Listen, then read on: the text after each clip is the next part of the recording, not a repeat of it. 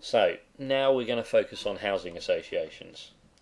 So I'm not an expert, but in this case, social housing associations, some are not-for-profit, so revenue is not an issue. Basically, it's probably most suitable to use social media for communications and service rather than marketing. So obviously housing associations are in diverse locations across the UK, so social media is quite good at allowing you to target locally. Obviously they're focused on affordable housing, social housing associations, and are range from small to large organisations. So internet proliferation in the UK is 70% of all households. So social networking uses means that most organisations, no matter what the size or demographic they target, are likely to be able to find customers on social media. So, what are the challenges for housing associations? Well, some that spring to mind that I would have thought is communications with customers, and customer service. So in relation to social housing and connecting with customers, I would imagine that the challenges are communication on an ongoing basis and customer services, so dealing with queries and complaints. Any others I've missed? There probably are, to be honest. So, let's talk about providing information. I mean, I'm no expert on housing associations, but based on a bit of research, I'm guessing that a lot of the time, a big ask for housing associations is providing people with information.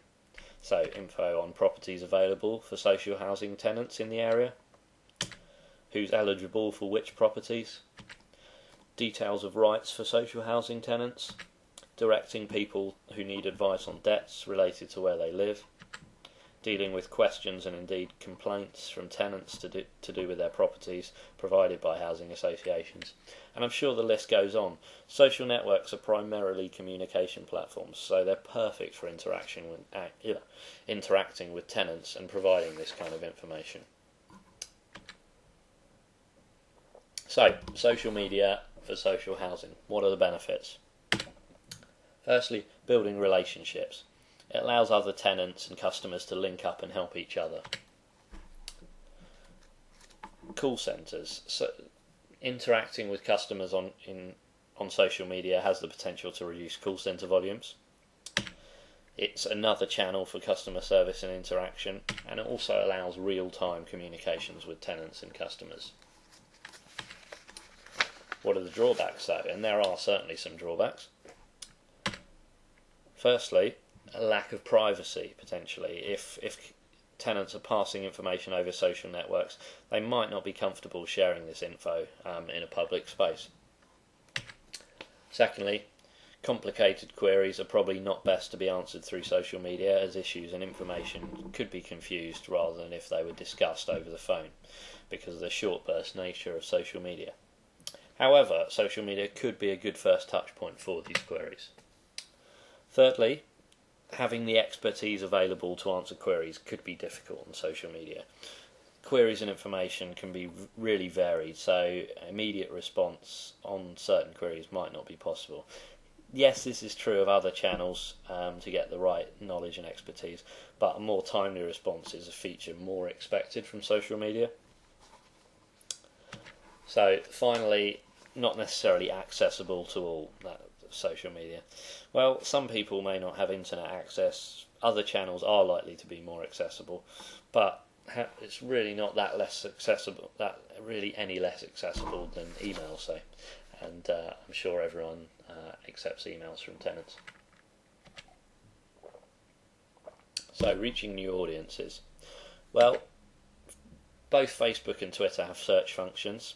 These enable you to search for what people are talking about. On the screen now, there are examples of a real-time search on both Twitter and Facebook for the term social housing. To reach new audiences, you can find people who are talking about this and decide accordingly whether and how to engage them. So, who's talking about social housing? Well, there's conversations going on all over the web. Blogs, Facebook, Twitter, even MySpace. Tools like IceRocket can help you find out what's being talked about, as they allow you to search a variety of online sources for chatter, including blogs, the web in general, Twitter, MySpace, news, and everything else. So let's talk about what's happening with housing associations on social media at the moment. Firstly, let's talk about Facebook. Well, I did a bit of a search, and I found 26 non-profit housing association Facebook pages. This was worldwide. A lot of them were for the US, it has to be said, but many of them have. This is just a screenshot of the search. Many of them have not many fans. A lot have less than 20. Some are set up and not developed further, and no coincidence, these are the ones with no fans or very few fans. So let's look at some more in depth then. So this is an example of a success. This is Wherry Housing Association. 91 fans, but they've got lots of information and contact details, videos, photos encouraging discussion, and crucially they've also got a section where people can ask the housing association a question, and they're having their questions answered through Facebook. An example of someone not doing so well is Unison Glasgow Housing Association.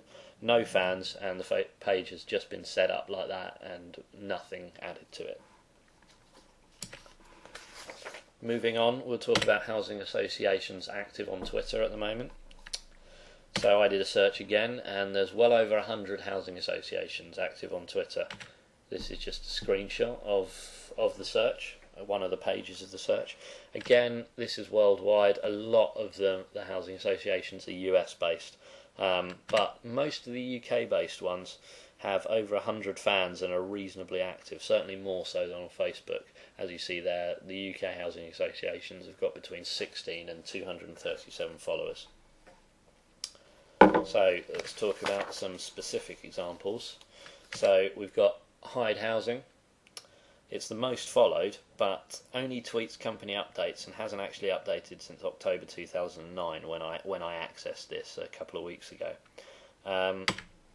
In my opinion, a better example is Gateway Housing. They're active on, incidentally, they're active on both Twitter and Facebook. They've got less followers, only 106, but they have customer advice and information, and they're pretty regularly updated with website links as well. But I have to say, by the looks of it, none of the housing associations in the UK on Twitter actually have a two-way conversation with customers and tenants or invite questions, so that's maybe something to look into.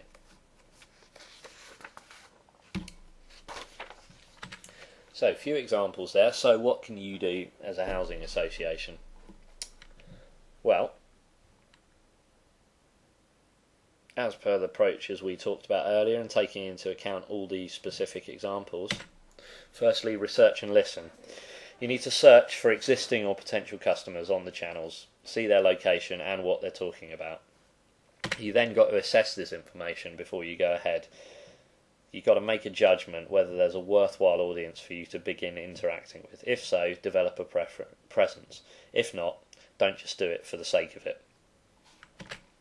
Thirdly, begin with Facebook and Twitter, as these are probably the easiest to grasp and most appropriate social media channels for housing associations.